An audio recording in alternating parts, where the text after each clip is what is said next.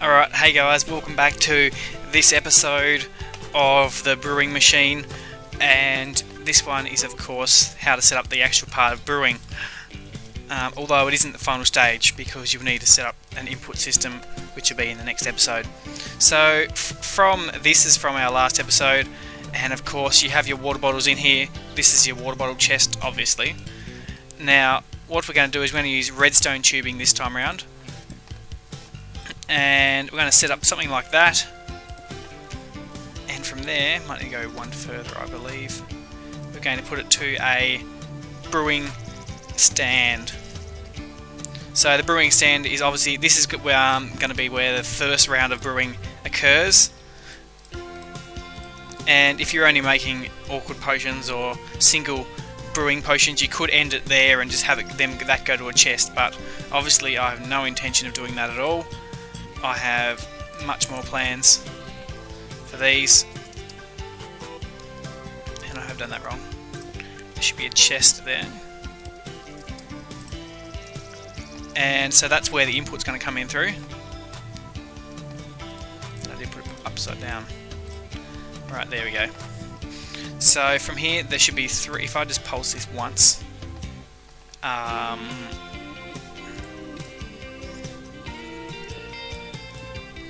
so if I just give this a single pulse, you'll see that this thing will fill up with 3 water bottles, and then of course it would pulse, and that something would send in through the top, such as a nether wart or something like that. So now we're going to put 3 filters in here, and these are going to take out for this one I'm making potions of I don't even know what they're called now, but anyway, this one will be an awkward potion maker, so you'll have nether wart in the top, just because I find that easy. I made it out too far, don't want to waste space because it is quite a big machine. Rightio, so there's your first one done, and then we're just going to repeat that pretty much all another 2 times, because this will allow it to turn into a potion of whatever you want.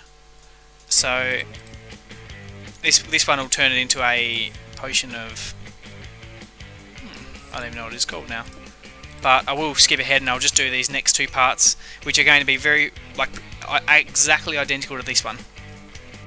Okay, so if you look here, I've just copied this design here twice, so there's 3 in total, and now all I'm going to do is actually just, whoops, I've done that wrong. I'm going to wire up everything, so everything needs to have something connected to it. Oops.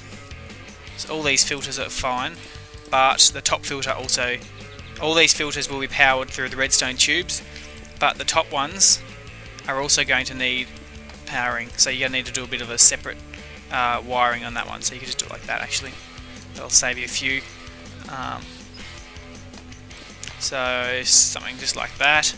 It's perfect, and then connect these ones up with a jacketed cable. That'll keep you running perfectly.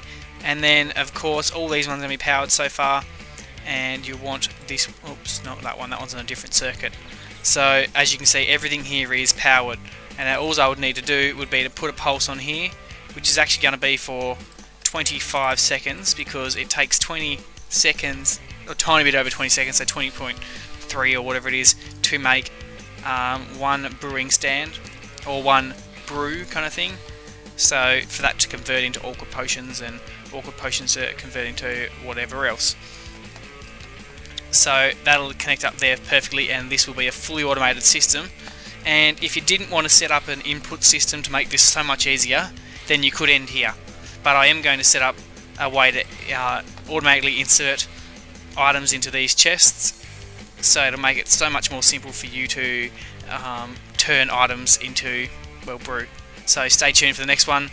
So if you like this one, give us a thumbs up, subscribe, like our Facebook page, and of course post on our wall any video requests for the future.